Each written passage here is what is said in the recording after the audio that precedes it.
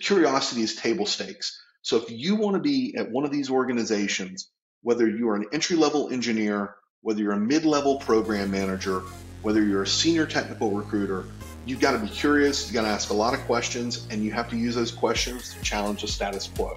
That's it. Welcome to the Tech Guide podcast. I'm the show's host, Ryan Atkinson. Everyone is wanting to break into tech and have a successful career. The only problem is how? We'll use this podcast to sit down with those that have broken into tech, pivoted their career, or have actual advice to young working professionals. Today, we have Fink on the podcast to talk about how he got jobs at companies like Apple, Amazon, and Twitter, some of the biggest names in tech. What you can do to stand out for these big tech companies. He has an awesome perspective because he is a recruiter himself. We talk a lot about projects on this podcast as well. And Brian gives suggestions on some of the projects that you can get started with. So when you go into Apple, Amazon, Twitter, Facebook, you have demonstrated ways that you can add value to their organization. This was a great podcast, so make sure to follow or subscribe to this podcast and share with any other friends that may want a tech guide. You can also learn more about us at techguide.org.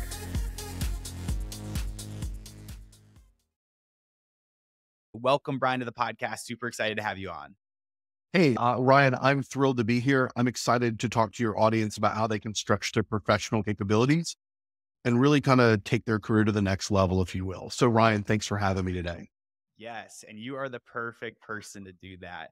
But I do have to ask you a different opening question that we ask other people because it is May the 4th. It is Thursday, May 4th. May the 4th be with you. You had an awesome LinkedIn post today talking about what leaders should embrace or they should do. And it was 4 categories: embrace diversity, mentorship matters, adapt and overcome, and then power of redemption. Can you choose one of those topics and tell us why it matters as a leader? Oh, man. So about diversity, to put it in context, I was talking about how diversity matters, and I used the example of the Rebel Alliance. So if you go back and you read the post, or if you know anything about the Rebel Alliance is made up of people or humans, humanoids, robots, droids, aliens, all walks of life. And as opposed to the Empire, there are a lot of different shades of the rainbow. If you look at the Empire from the original trilogy, everybody who was with the Empire is a white guy or a white girl, right? Mostly white guys, right? There's not a lot of diversity there. So I would argue that there wasn't a lot of diversity of thought. There wasn't a lot of diversity of experience. And where I think that it's a leadership quality is that, you know, I am a straight white male. I don't have the same experiences as other individuals from different groups of people, different communities of people, right? But what I can do is I can lean on them in such a way that I will never truly understand what they've gone through or their life experience, but I can honor that and I can respect that, and we can grow together and we can make the table larger and increase our, if you will, kind of increase who all sits at the table, who gets invited, not only gets invited to the dance, but who is actually invited to dance at the dance, regardless of their background, right? And it's not singling somebody out, it's raising everybody up. So I think it's important for a leader to be able to do that and for them to be able to manifest that through actions. Man, I could talk about Star Wars and diversity all day long, but I could talk about Star Wars all day long, but you didn't bring, like, ladies and gentlemen, Mr. George Lucas. Yeah. I love that. I love that. And we could talk about Star Wars all day long, but we here are talking about how to have a successful career as a young working professional. And I kind of want to give a little bit of background on your role as recruiting, because you got into recruiting in 2005. You've been with some of the biggest names of like Apple, Amazon, Twitter, and now McAfee. First off, congratulations. That's an amazing career as it is. But can you tell us a little bit more? You had recruiting roles with all these companies. How did you know you wanted to be a recruiter? So I didn't know that I wanted to be a recruiter. I thought I wanted to be a pharmaceutical sales representative. That was what after when I dropped out of law school, that's what I thought that I wanted to be. Okay.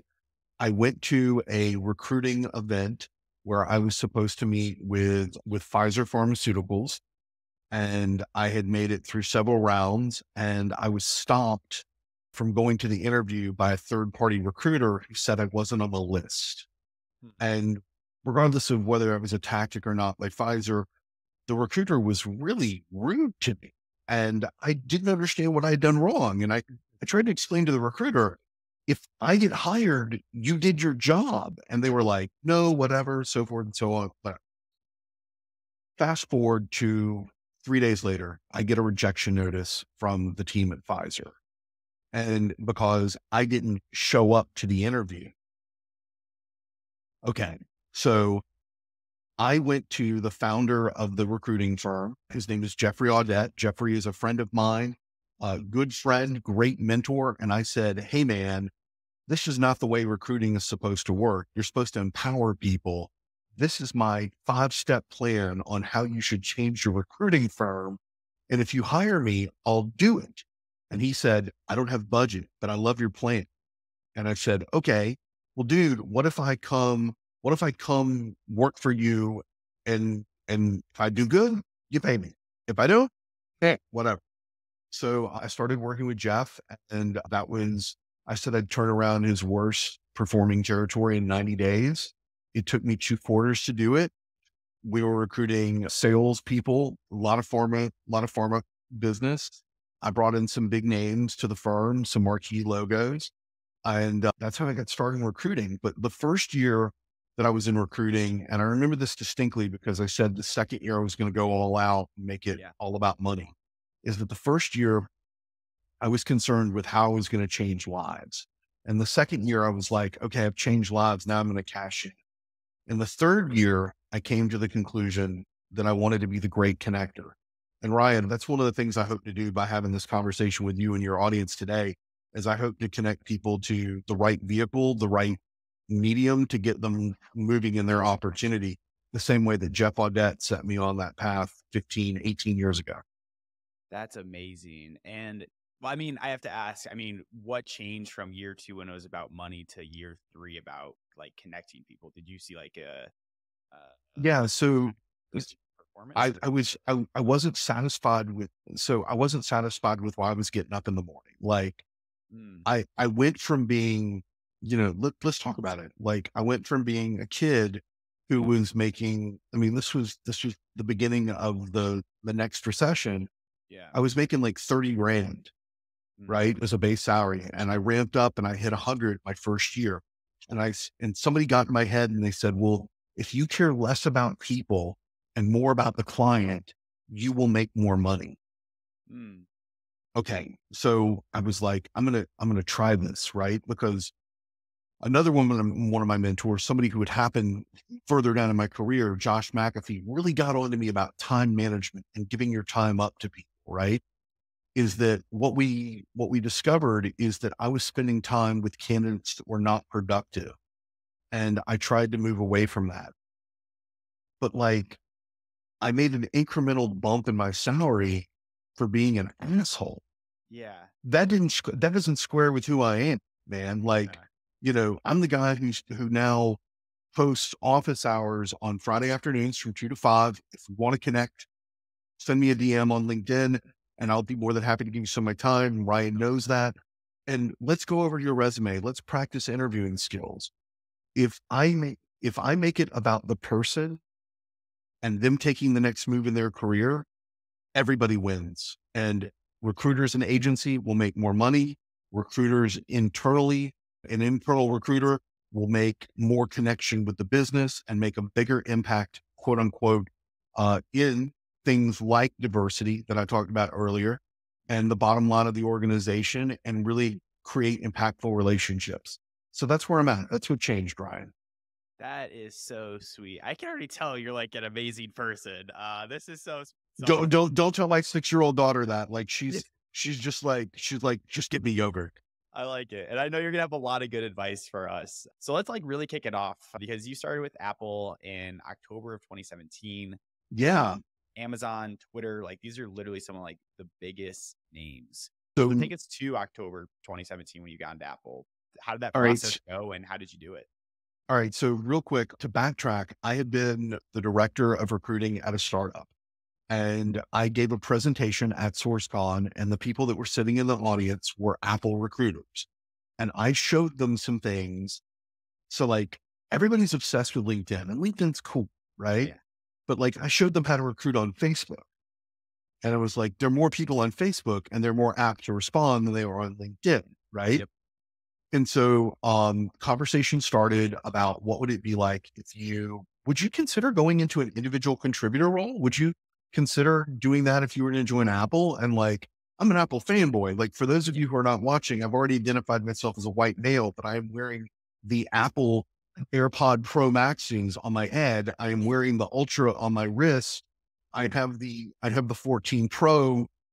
I love Apple, right? Yeah. Like I am just so excited about June the 5th, which is now a month away for WWDC. And I was like, are you serious? Like me come to Apple? Like, what am I going to do? And they were like, oh, you could work on artificial intelligence, machine learning for Apple media products. And I said, what the hell's an Apple media product?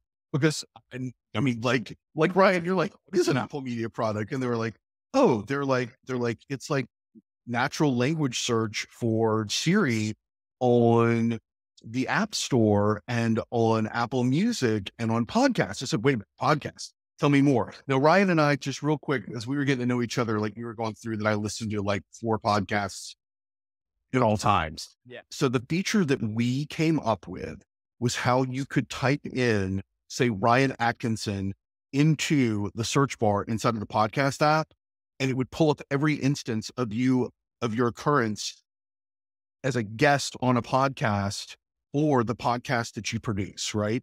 So if you type in Brian Fink later, it will pull up a podcast and a podcast here and a podcast there where Brian Fink was the guest, right? So like that was what we were doing. I loved my time at Apple, but they, it was really serendipitous. It was a great opportunity. I can't say enough good things about the team at Apple. Yeah. And so I was at Apple, and then I had the opportunity to go in-house again. So I was a contractor with Apple, and I had the opportunity to take on an opportunity with a private equity firm to really rocket fuel technical recruiting at rent.com. I was there for about 2 years, and I did rocket fuel that, like actually almost 3. And then Amazon come after me like 3 times, AWS. Interesting. I finally decided the 3rd time, it was the beginning of the COVID shutdown, that people were not going to be moving from apartment to apartment, that this might make sense. Went to Amazon or went to AWS, had a blast. But then I had a friend of mine call me and a candidate of mine call me. So the friend of mine who called me was actually the incumbent director of recruiting at Twitter, Rebecca Fouts. And I was like, I don't know. I was like, Twitter's the app that I feel like I should delete sometimes or whatever. This is why it's important to build connection with candidates. There's this wild, crazy guy. His name is Jeff Ma, M-A. Jeff Ma had a book written about him. It was called Bringing Down the House, and he had a movie made about him called 21. And what happens in the movie is he puts together a card counting team at MIT, and they go to the casinos in Vegas. Yeah, you know this movie. And they break okay, here's the deal. What does this guy do? He is the chief data officer at Twitter. And I had tried to recruit him previously to other companies. And he was like, and so I was like, hey, Jeff, like, what do you think about this? And he was like, we need you. Like the way that you do things, we totally need you. And I was like, okay, all right, sure, whatever, man. So I told Rebecca, I was like, yeah, let's make this happen. We made it happen. And I was at Twitter for almost 2 years, made it through, the turbulence that has occurred, and then decided really like of my own free will that I was like, this is not the same place it was. Oh, yeah. Right. I was, DEIB is going to be a running theme in the conversation that we're having, Ryan, is that we had a layoff where we let go of all of the BRG or employee resource groups chair people, and we shut them down.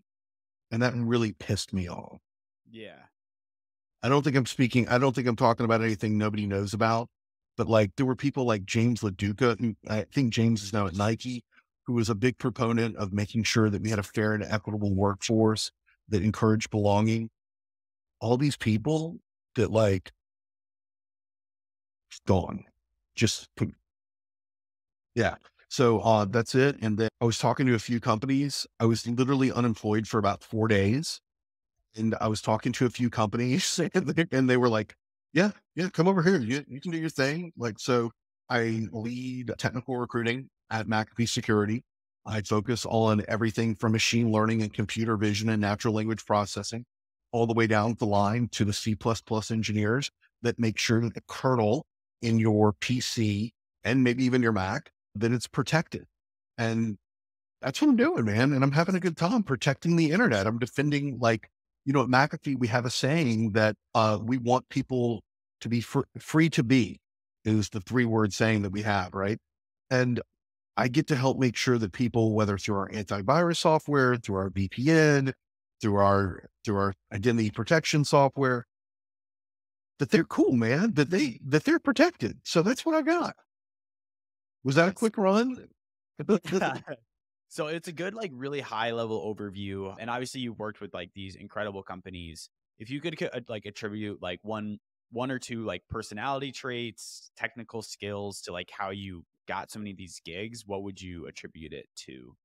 Oh, curiosity. Hands down. I know I answered that really quickly, but I think that these enterprise companies thrive on curiosity, right? Like, Amazon did not get to be the largest player in the cloud infrastructure space by not being curious, right? Like this was a side project inside of Amazon.com Mhm. to host storage. What would it be like if we did this? And that curiosity multiplies itself with every release of every 200 different Amazon software solution services that are out there, or AWS services that are out there. Curiosity at Apple is a that I mean, they have a huge, I mean, they have features that people don't even realize make their life that much simpler. Like, for instance, I think about the shortcuts app on this phone. I don't want to say the word coffee too loud, but okay, I got to shut the phone off.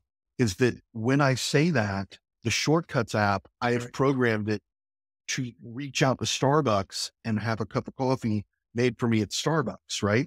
But that's low code programming, right? That kind of curiosity, or on the Apple Watch, like the action button. Come on, like this curiosity is table stakes. So if you want to be at one of these organizations, whether you are an entry level engineer, whether you're a mid level program manager, whether you're a senior technical recruiter, you've got to be curious. You got to ask a lot of questions, and you have to use those questions to challenge the status quo. That's it.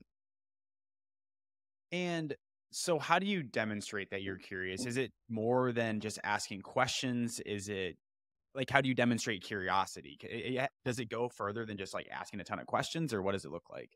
So Ryan, I think it's scratching your own itch, right? Like, so for those of you who are not with Ryan and I in our pre-conversation today, Yeah. I was showing off a Google custom search engine. Anybody can build one at cse.google.com. What I've done is I said, how do I optimize and make my recruiting workflows that much faster? Right? Like, so I dug into it and I watched all the videos and I built a system that outperforms a lot of paid tools. This is a free tool. Ryan, if anybody that's listening wants one of my CSEs, encourage them to DM me. I'll be more than happy to see what I've got. And then curiosity, like, it's reading. Like right now, I'm reading Mike Wolford's The AI Recruiter. It came out this week. It's on my desk. I'm on page 200. It's all about chat GPT prompts. Yeah. Like you've got to, you can't be complacent, and you have to lean into change, and change is curiosity's mistress. Interesting. I love that. So if someone is like, okay, like I'm a super curious person, I want to demonstrate my curiosity. It's starting like a side project of being like similar to like your search engine, and then it's coming to the table to Amazon or Apple, be like, hey, look what I built because I was super curious. Here's the steps that I took to build this.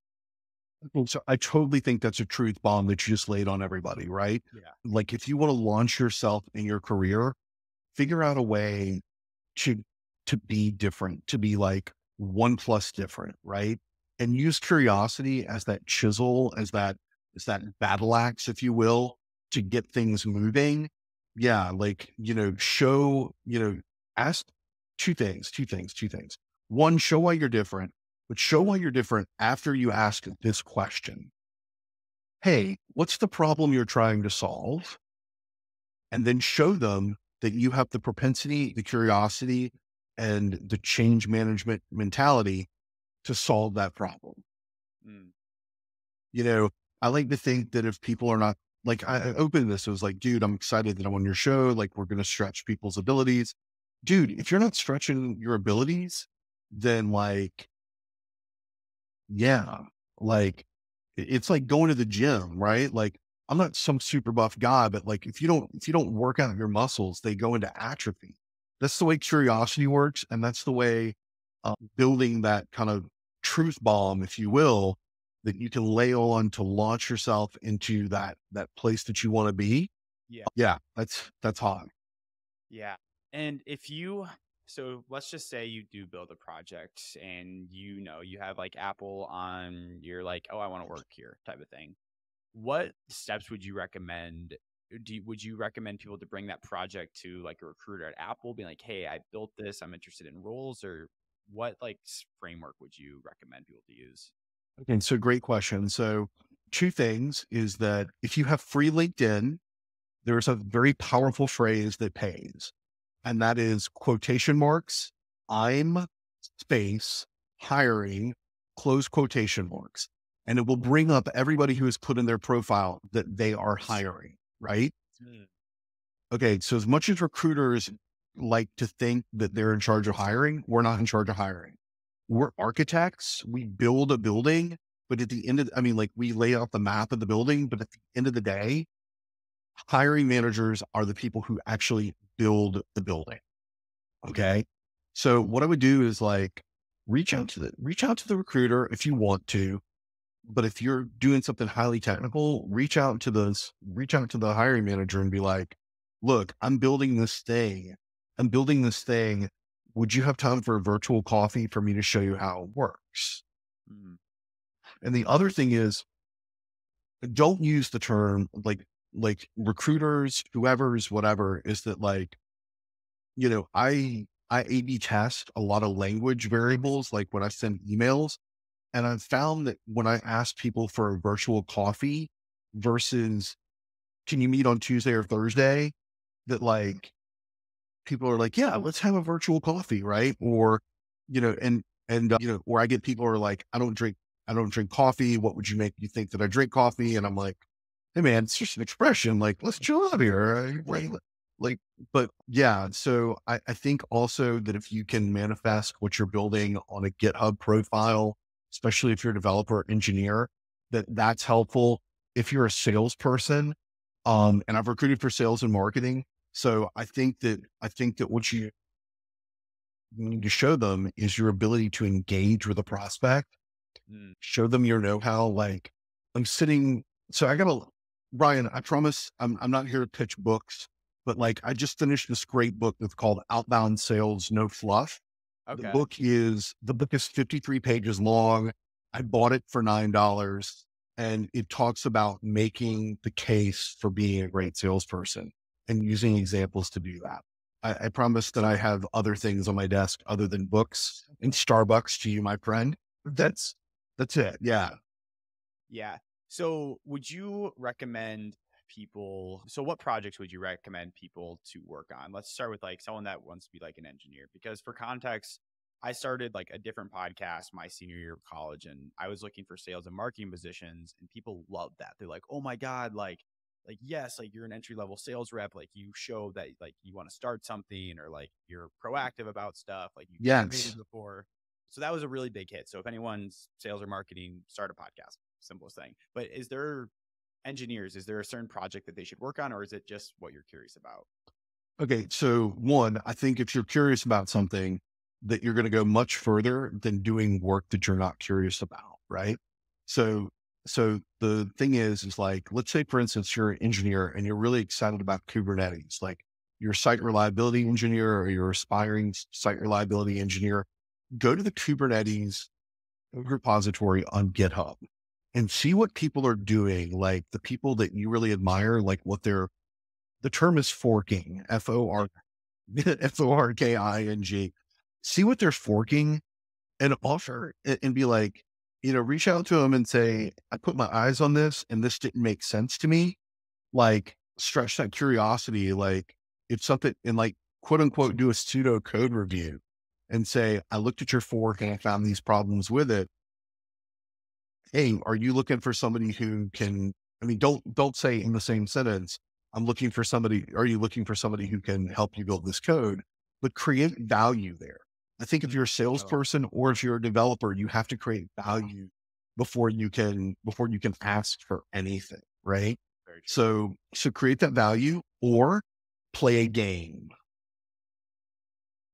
So there is a website that is called Kaggle, Kaggle.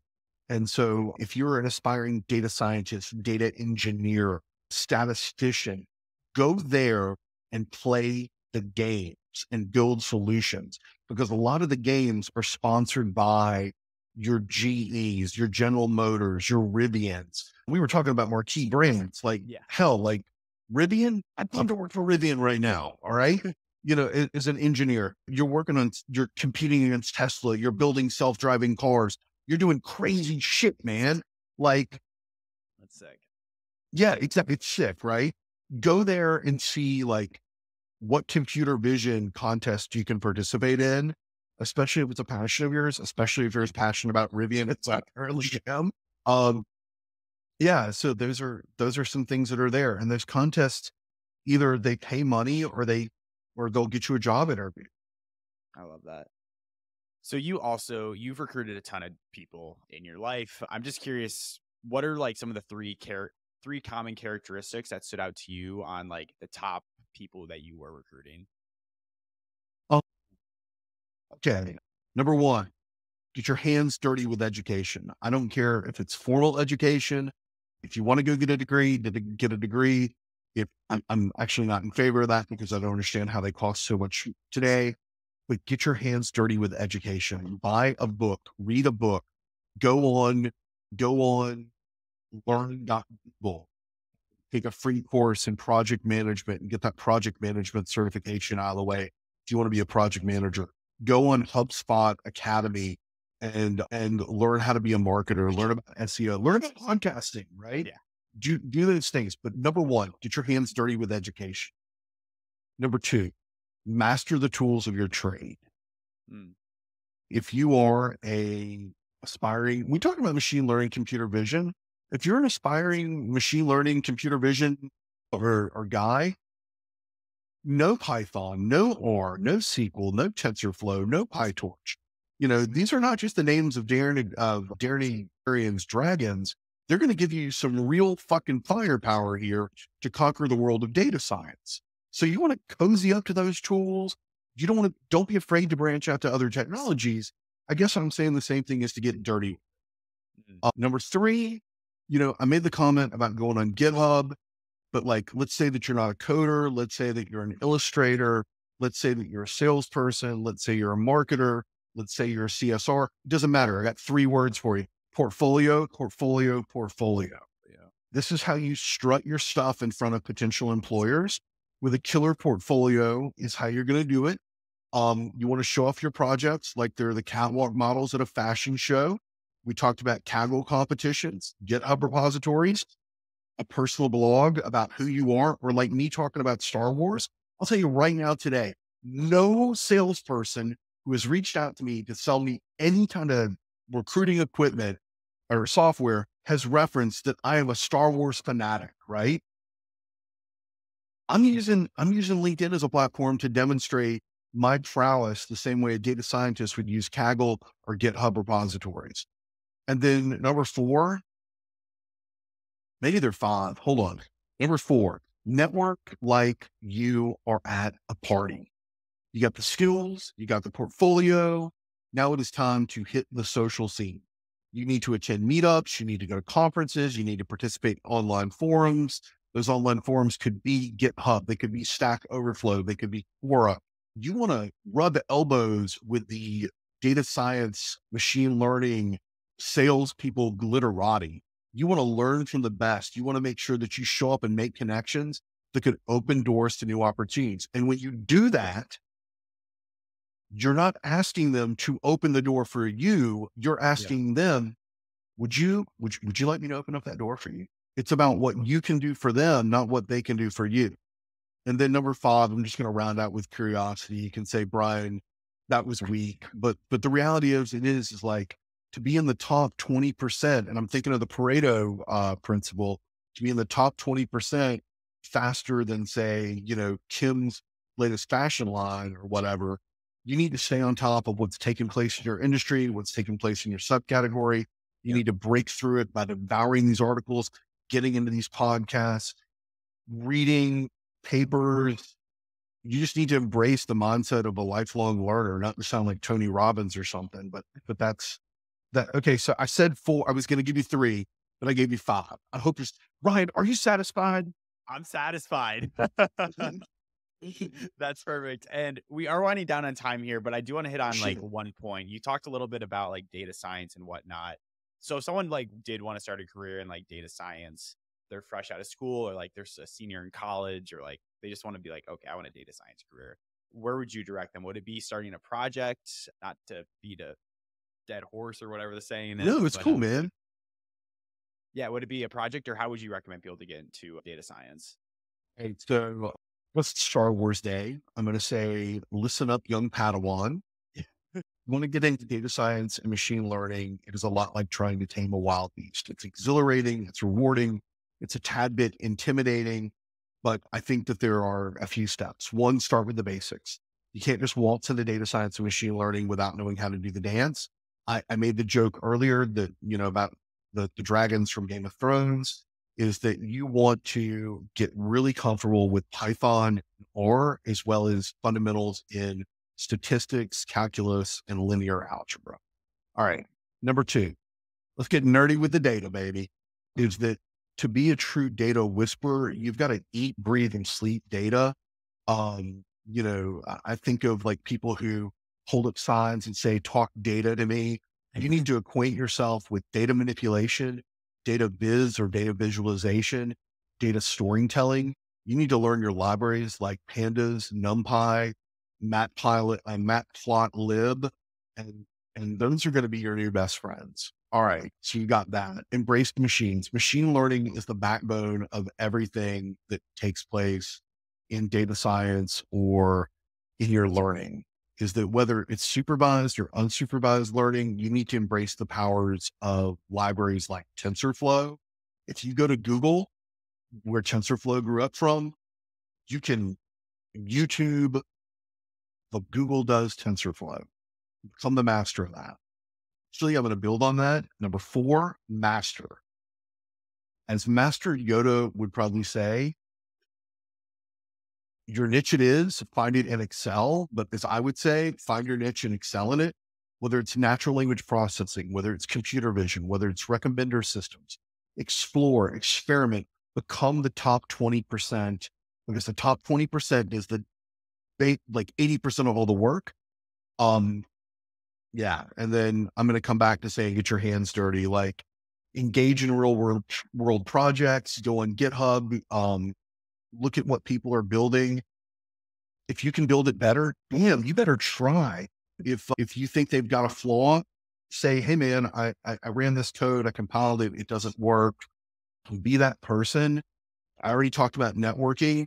One of my big success things is every week I pick 10 people on LinkedIn that I choose to comment on their content.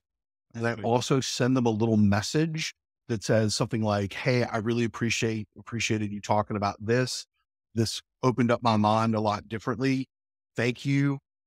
And you'll be surprised. Like they'll come back and they'll be the ones that offer you, do you want to have coffee? Yeah, that's how I would get into data science, right? Like reach out to Jeffrey Ma and see if you can get a conversation. That's awesome. This was a great conversation throughout, Brian. So I want to thank you. That closes the chapter on this one, but I want to say thank you so much for joining us. This was a great conversation. I'm super happy we could get you on. Well, I'm super happy that you started this with May the 4th. And Ryan, I want to wish you May the 4th be with you and also with the rest of your audience.